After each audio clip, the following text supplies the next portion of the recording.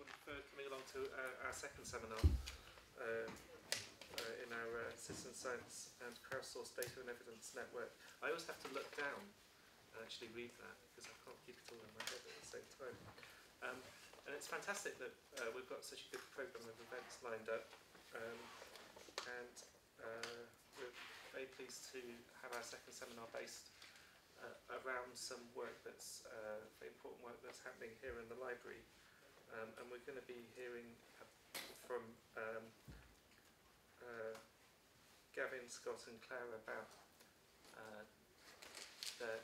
their efforts to curate digital images within the library using citizen sites, crowdsourcing approaches. So we're going to, I think we're going to hear a presentation and then we're going to get a demonstration. Would you like to fill us in a bit more about rather than me mumbling? Okay. That'd be great. Thank you very much. Right. Thank you for coming to the library, and there's no fire alarms, so if the fire alarm goes, head downstairs as quickly as possible. And also, if you want to get to the toilets over that way, you can go at any time and ask questions at any time of us. And the plan is that Scott, Gavin and I are going to give a brief presentation, and then we've arranged for a tour of the CRC so you can see some of our treasures and the conservation areas, etc., and have a look around what's at the top of this library building that not everybody visits. And we're going to give a talk about what we've been doing for crowdsourcing with image metadata, and this talk's sort of modified one I gave 2 weeks ago at the Open Repositories Conference in Indianapolis, which is why you'll notice there's more names on the bottom, and that's because we've been working with Tilt Factor at Dartmouth College, so to credit those what we've been doing. So we've been looking at crowdsourcing of image metadata. And we're going to talk about the who, what, why, when, how. So who are the crowd that we're addressing? What are we collecting from the crowd? Why are we collecting from the crowd? When are we taking what we've collected from them and putting it back into our source systems? And how we're hoping that the metadata tags will help us that we're collecting. So who are we? Well, this is this delightful building that we're in. It opened in 1967. I've been doing some research, and was at that time the biggest academic library in the UK.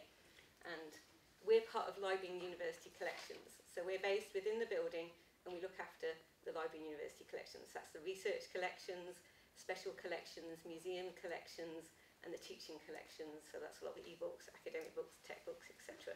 That's all part of the division we're in within information services, so part of the support groups for the university.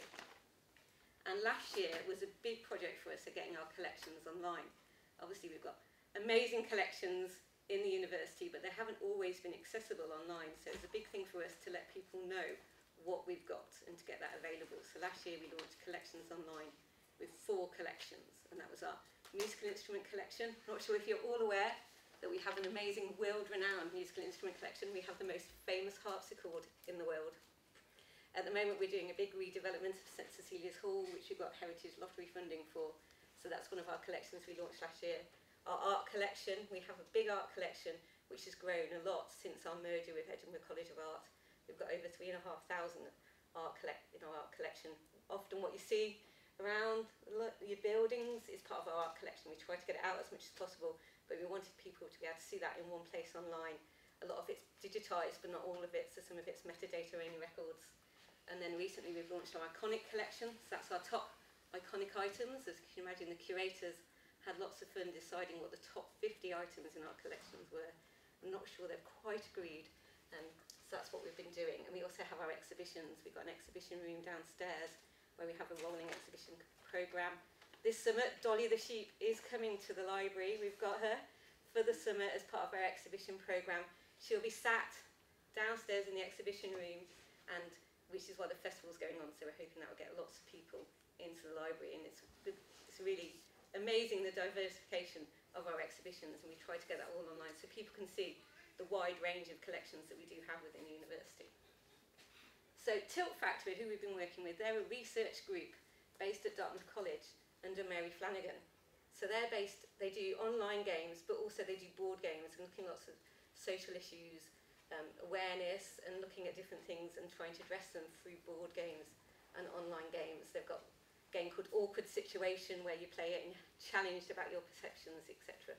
they're doing lots of really interesting things. And they contacted us when we put our games online to find out what we were doing, and they've been really invaluable to us, giving us advice and also telling us we're awesome, which is great when someone's like, yeah, what you're doing is great. So it kind of has kept the memento going with what we're doing. And now I'm going to hand over to Gavin.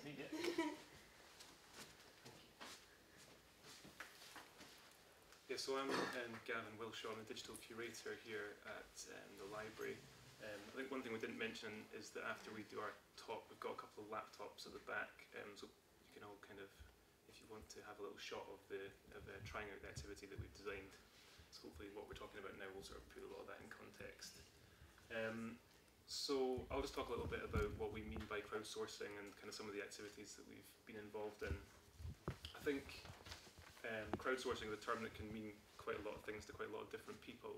So I think when we're looking at crowdsourcing, we're kind of moving away from the idea of a kind of an anonymous crowd and just kind of exploiting the labour of an anonymous crowd. We're much more interested in looking at crowdsourcing as a group of people with similar interests, all kind of working together to develop something for the public good.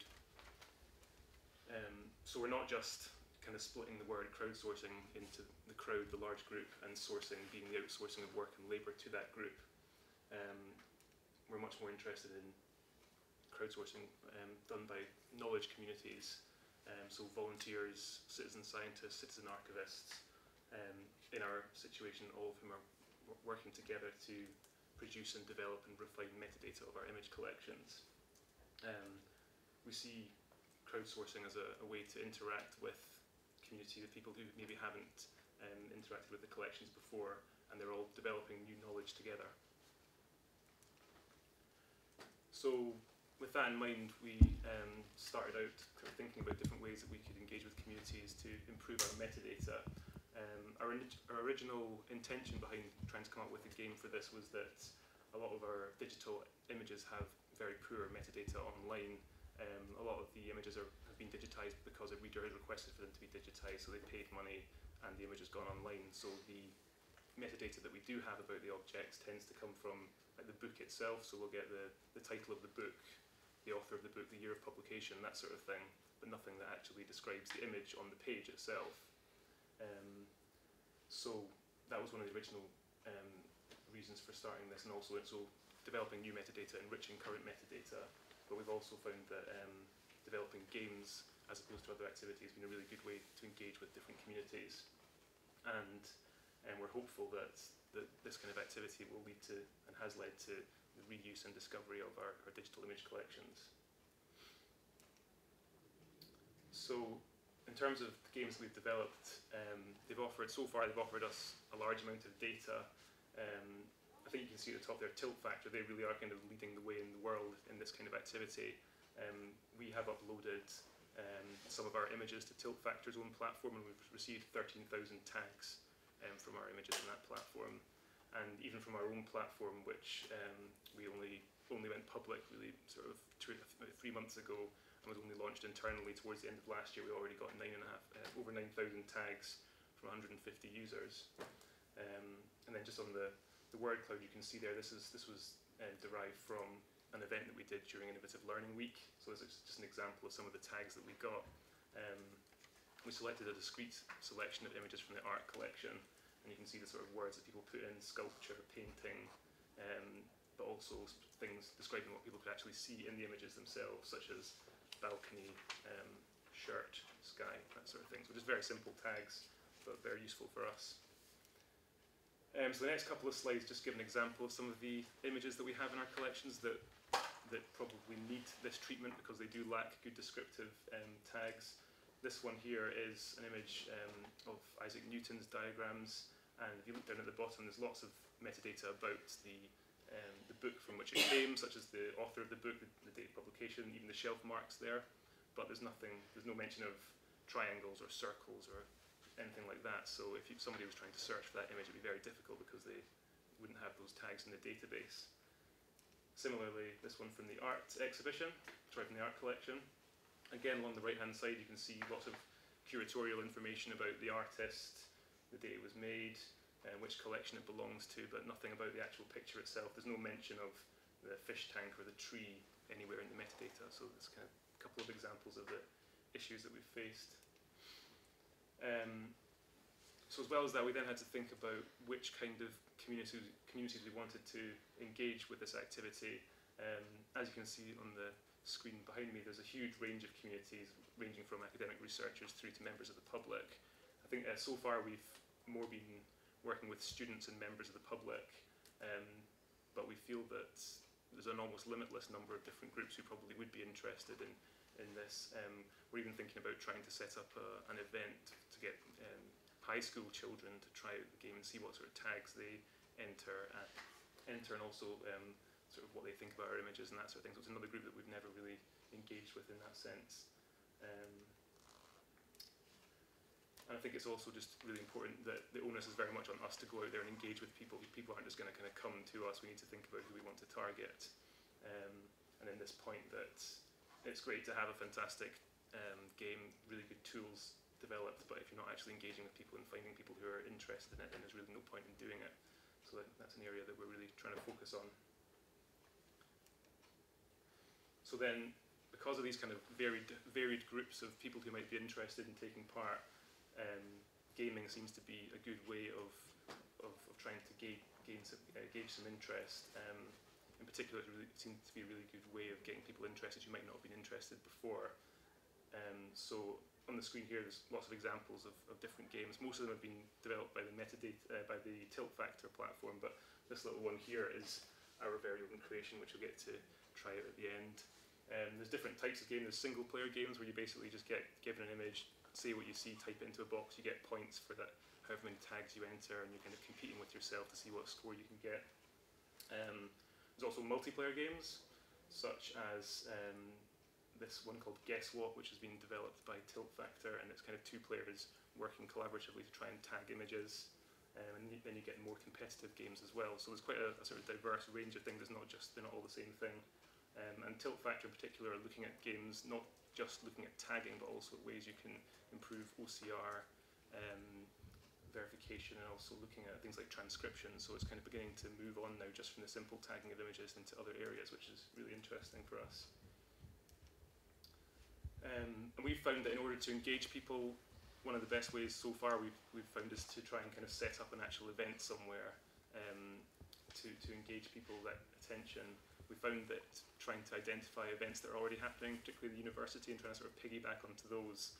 So during Innovative Learning Week, we had some sessions where we went to ECA and to KB. During the pop-up library that we ran at the start of last academic year, we did some sessions there. So kind of really good to build on something that's already there rather than trying to start something from scratch.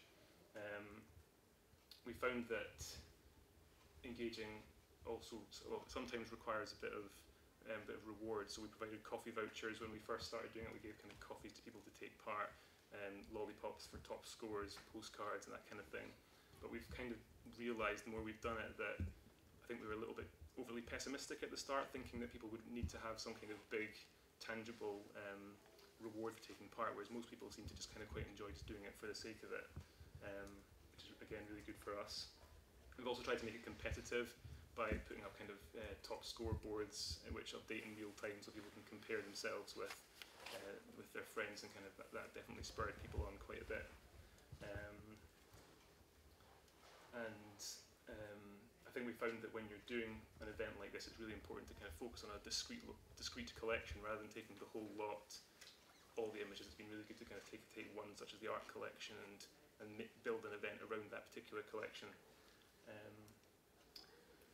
And we found that engaging with communities in this way has been really useful in a number of ways. It's obviously increased the number of people using the platform, which has been great. It's widened participation. So I think an event that we did at the public library a few weeks ago, we had somebody who was about 15 years old taking part, and there's also a guy in his 70s. So we really are sort of trying to appeal to as big a range of people as possible.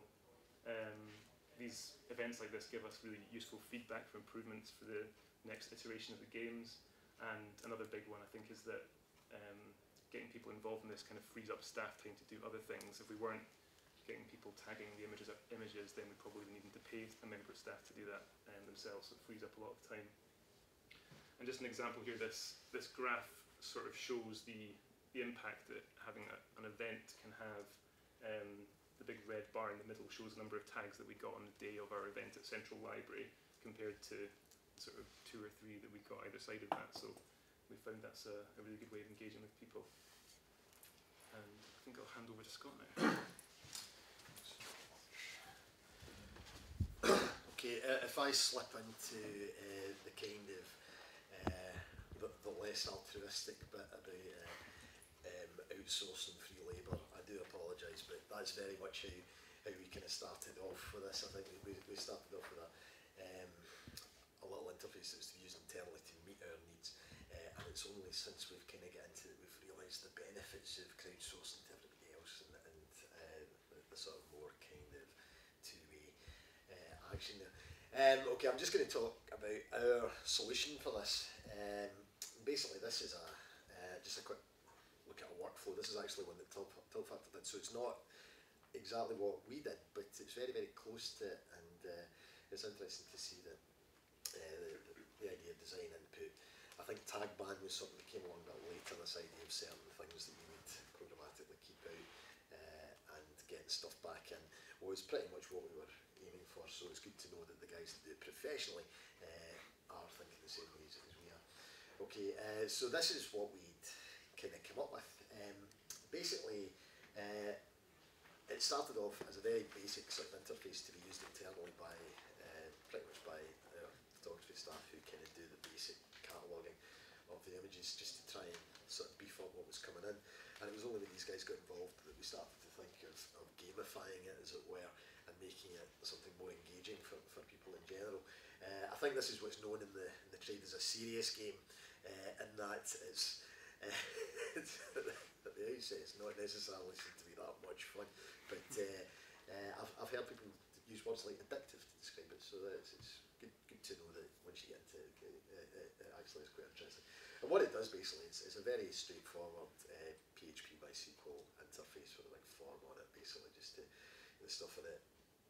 As you enter data and submit it, another random image comes up, so it's you don't get any say in what you're working with. But it's gone through a few iterations.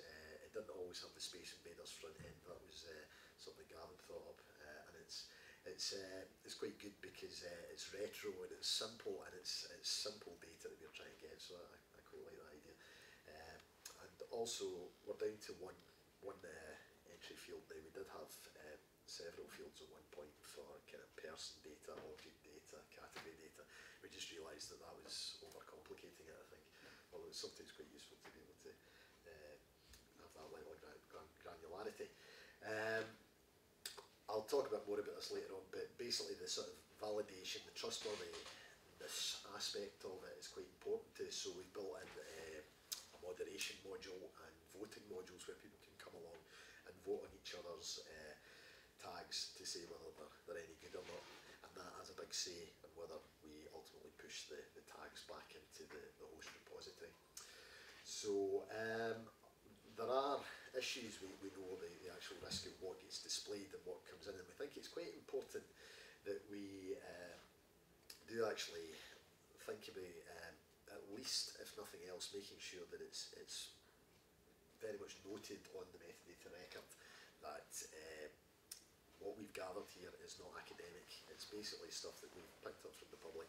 They're effectively telling us what's in the pictures to improve search and to improve facets, and we feel that's probably the best way to do it.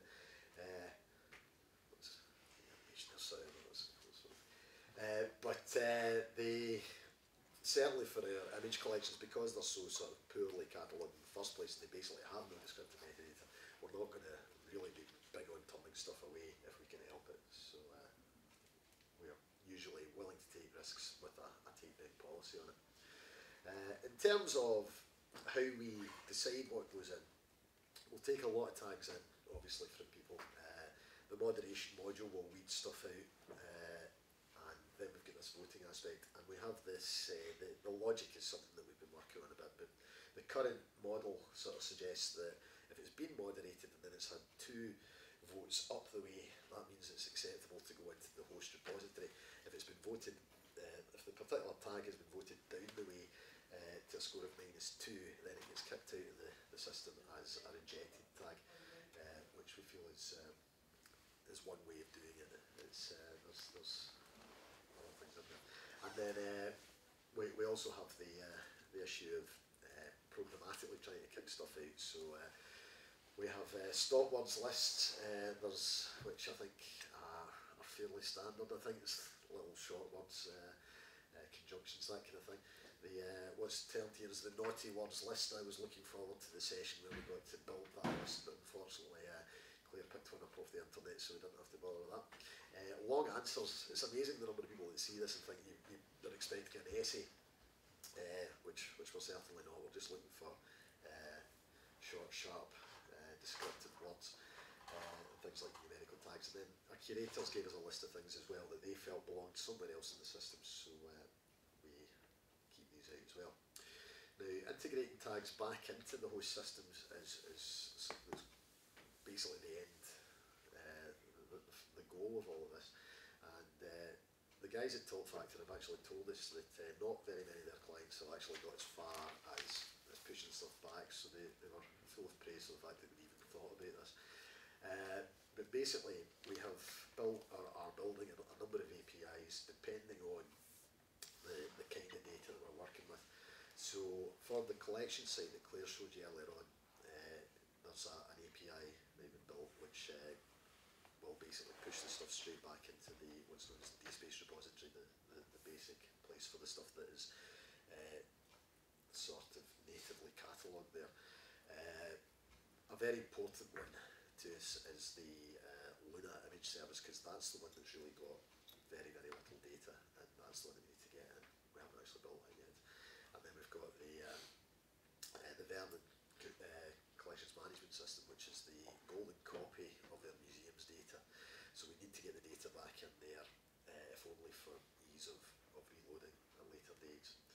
And we've got a fair number, given that of the 10,000 tags that we've, or 9,000 I think we've got through the system so far, and the 13,000 that have come from Tilt Factor, we've a lot of them have not been voted on or moderated yet, so we've managed to push some back, but we've got a lot of work to do just to get those back in the first place.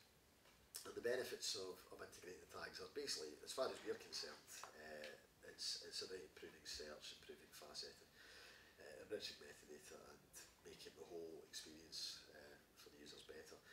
And what we've actually found, the kind of side benefit of this has been the fact that we've got this. We've actually managed to use this to sort of network better with other people within the university, within the wider communities, and that's been great, because we didn't really have anything to go on with, like that kind of side of things.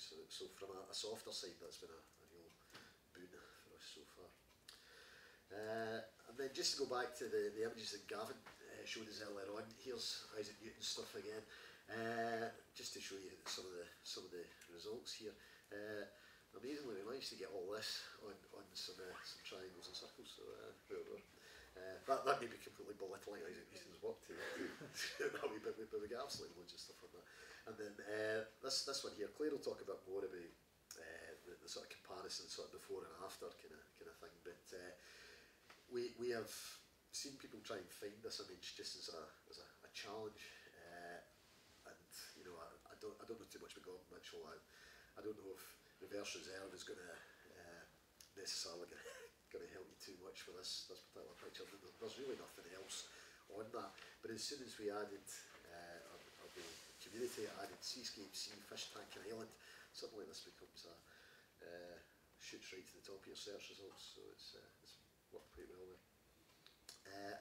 And then the overall impact, I think, is something to be thinking about. It's due to the just the amount of work we've got to get stuff back into the collections and the time it takes for Google to index things.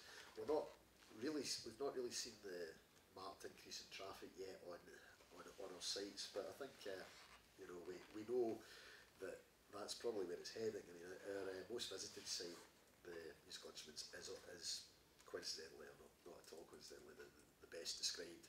So we expect that once this all kind of kicks into gear, we should see increased traffic on the stuff that's getting tags on. And And then seeing where we go next. I mean, this has been, it started off as a kind of standalone application, but we've worked it into a new site called Library Labs, which is where we're kind of trying to put our sort of innovative stuff. So that will be expanded into things like transcription games, paleography, research zone, I think we're calling it. So more things more for the academic rather than necessarily for the layman. We've also got things like looking at things like verification games, so just more the kind of Zooniverse model, just basically saying, you know, with kind of sort of almost Boolean kind of yes no type things about, which we think we can use against our rocks collection. And then we've also got other schools, so we've got the physics department that are interested in putting their image archive out to one of these things, and we're looking at talking to the guys at the Centre for Sports and Exercise as well, who've got a vast quantity of image and video, and just basically nobody to catalogue it for them, so we think we can maybe help them out there.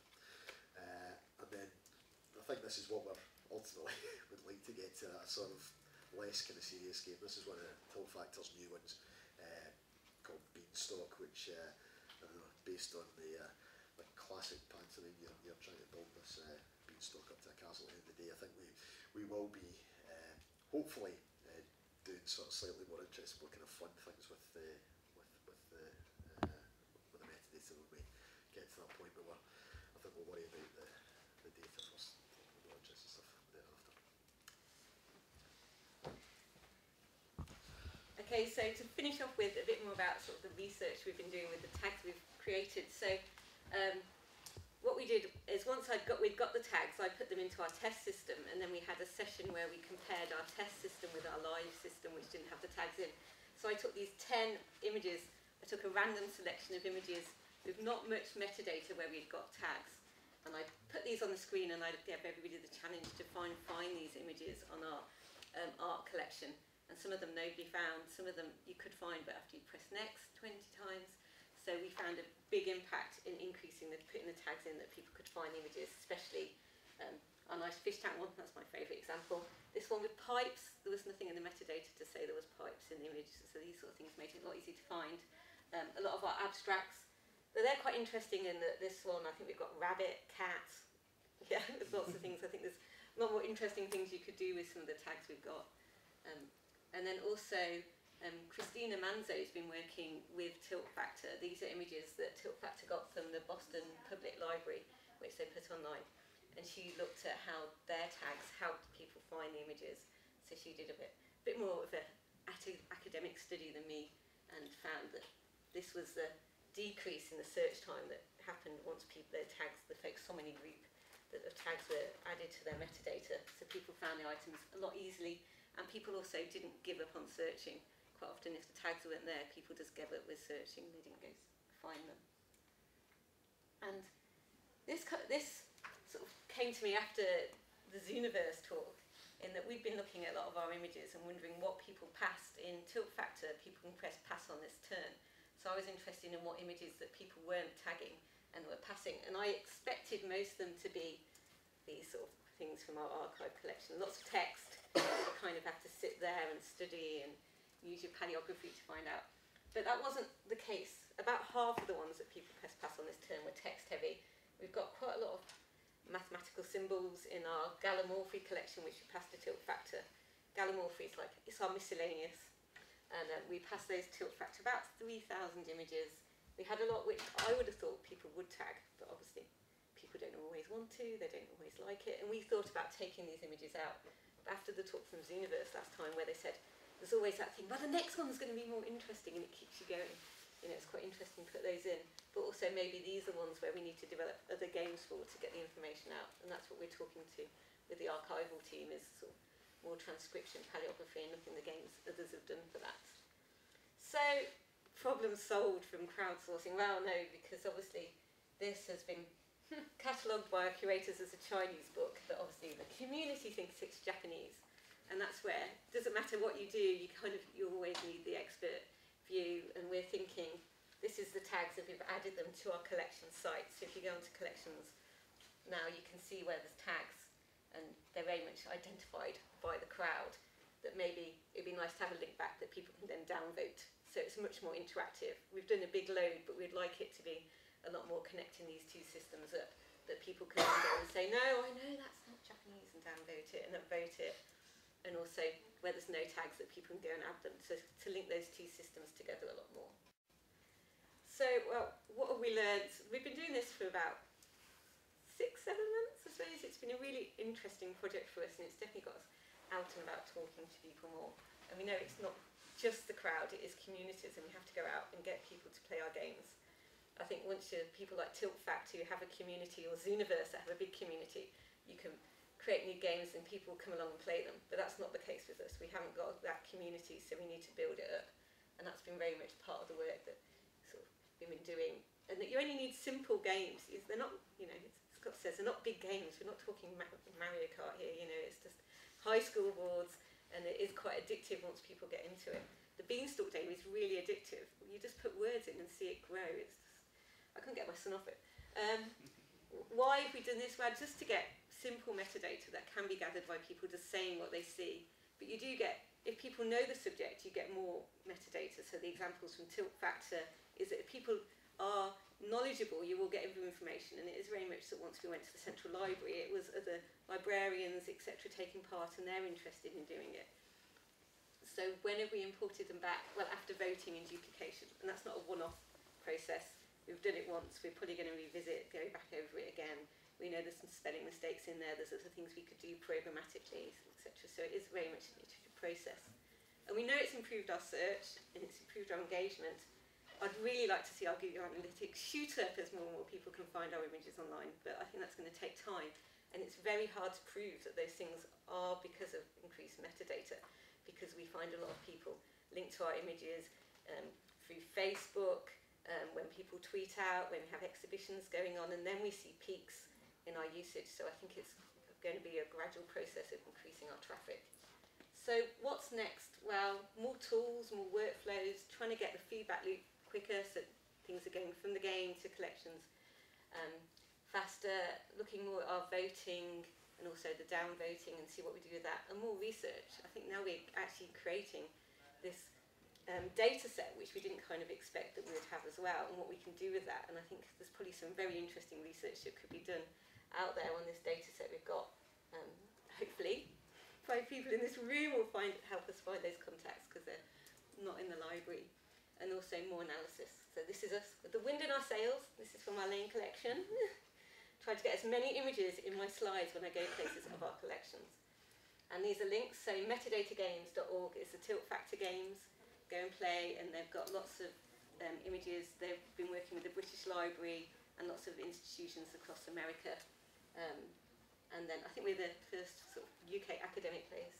This is our library labs where you can go and play our games. And then all our code is open source and online, as is Tilt Factors. And this is our collections, so you can go and see things. And then I think this is really interesting as well, is that Tilt Factor and Mary is very much behind the Crowd Consortium in the States. They're setting up events, they've got webinars, they're trying to encourage people to do the things, they've got workshops and creating sort of a place for people to go to find out about crowdsourcing, and I think that's really interesting for this group and also what's happening in the UK.